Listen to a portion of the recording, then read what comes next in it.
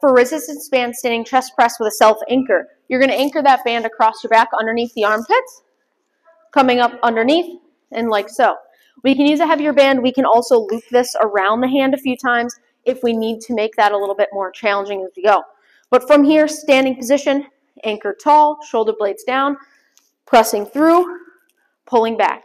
That band now gives us a nice feedback for where to pull those shoulder blades back to as I complete the reps. Pulling back, reach, press forward, pull back, reach, press forward. Allowing that to stay slow and controlled, not allowing the band to pull you back. You're pushing and pulling the band for a resistance band, standing chest press as a self anchor.